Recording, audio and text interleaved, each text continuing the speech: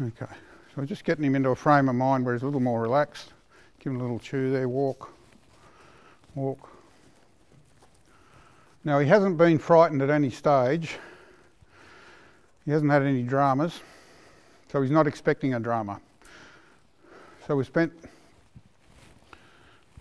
it's our 4th day, we spent that time building up his confidence, getting him relaxed, getting him to trust me if you like. So the hardest part to overcome is the saddle and girth, and that's why I've built up this confidence and trust, so that now hopefully he's ready for the saddle and girth. Now it's the first time he's ever seen a saddle blanket or a saddle cloth and a girth or a saddle, but I haven't frightened him, so he's not expecting to be frightened with it. I've sat on him bareback, I've done all that, walk him around with it.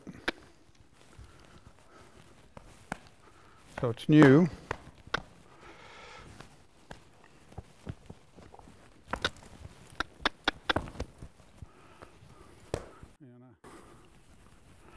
Okay, so that's no big deal. So we don't have to flap it around or all this rubbish about desensitising. It means nothing, it's just rubbish. We introduce everything to him in a manner that doesn't frighten him. The saddle's hasn't been near him before. We don't go up to him and say, oh, here's something to be frightened of, here, sniff this. We just go about our business with the same matter of fact thing. So what's got to be more important to him is the lesson, to stand and bring his head round, to walk the circle that I ask. That's what's important. The saddle isn't important. What I ask must be more important to him than the saddle, the girth, the saddle cloth. So we've built up his confidence. We don't have to get him used to the saddle. We have to introduce it to him in a manner that doesn't frighten him. And he hasn't been frightened, he's not expecting to be frightened. Okay, so he's never had a saddle anywhere near him before. No big deal. So we build up in small steps.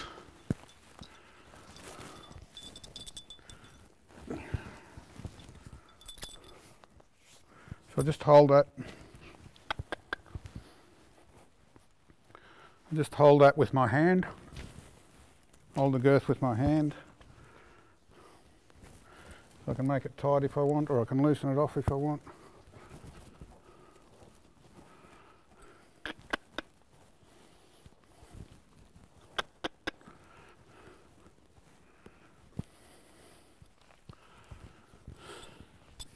So I don't leave it on there and chase him around and what have you. Like everything else, if we introduce it short time relief, take it off, give him a break.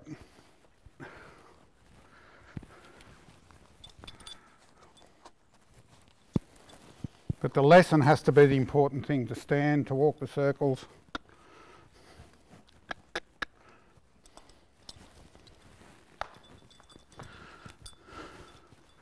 Let him have a break. He said, oh, that wasn't so bad, I can put up with that.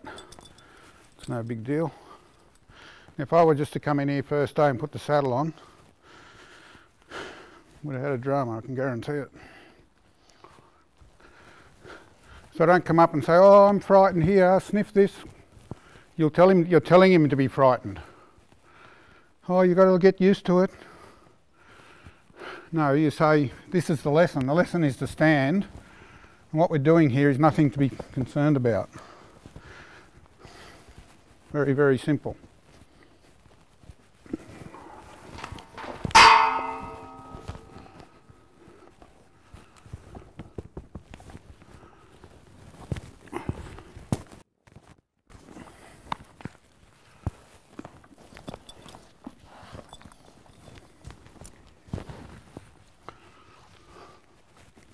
So when he's worried, he stands, brings his head round.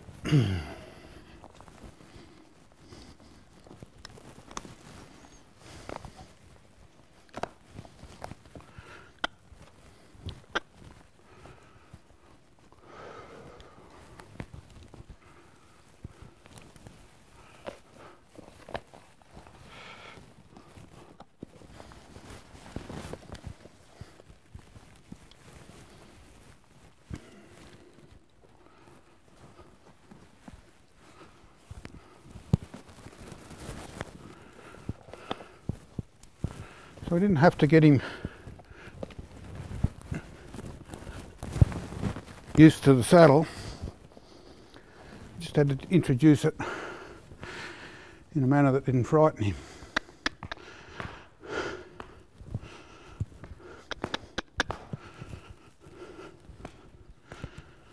So the lesson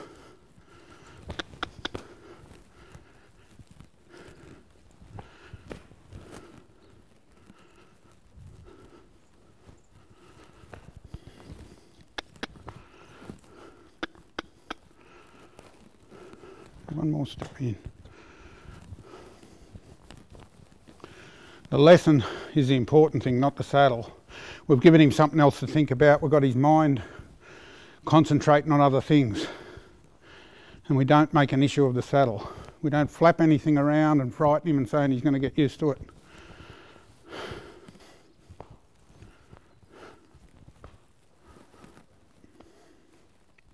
And him stop, stand and relax. And again, we'll make that do.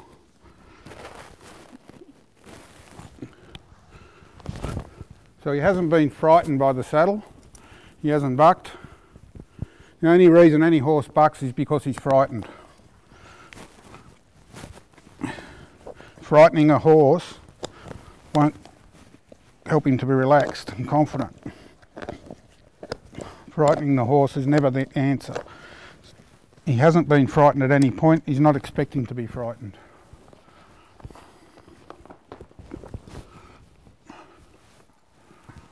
So it's the first time. That's his first time with the saddle. So everything from now on hopefully is relatively easy.